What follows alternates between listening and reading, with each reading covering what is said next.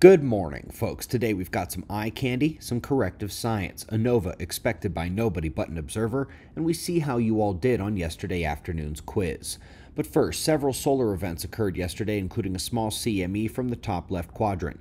It was small and not scary, but may deliver slightly enhanced solar wind a day or two after the coronal hole. Solar flaring is slowly rising at the new active regions, including a simultaneous flaring event from two active regions we'll watch repeat here. Still only minor events, these sunspots will be monitored in case they become significantly active. Feast your eyes on the Manatee Nebula. Gorgeous shots in X-ray and radio. Now feast your ears on that which is in need of correcting. They say the central bright object is a black hole left over from the supernova, but the problem is, it's visible in visible wavelengths as a star. Wasn't a supernova, but one that will boom again and has in the past. You can still see the helicity to the eruption. In that vein, that all nova can repeat, and the false notion that all recurring nova are white dwarfs, welcome to the yellow supergiant and the luminous red nova. Now that's my version of a Mother Goose Tale story title. And a yellow supergiant is as far from a white dwarf as you get. Now, many of you saw the quiz yesterday posted to the channel comment feed, and we got a wide range of answers, but many of you did get the right one.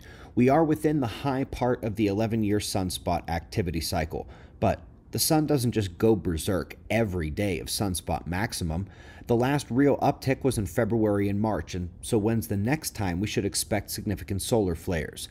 We did begin discussing this on our weekly Fly on the Wall podcast at suspiciousobservers.org right after the last uptick, and we have mentioned it here on YouTube as well.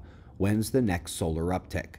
Well, the 5.9-month activity cycle is the driver. It's an exceptionally reliable cycle within the 11-year sunspot cycle, and it is due to peak again mid-August. With several weeks of lead-in and fade-out, we are looking at the beginning as early as later this month, late July, with it lasting likely until late September or early October.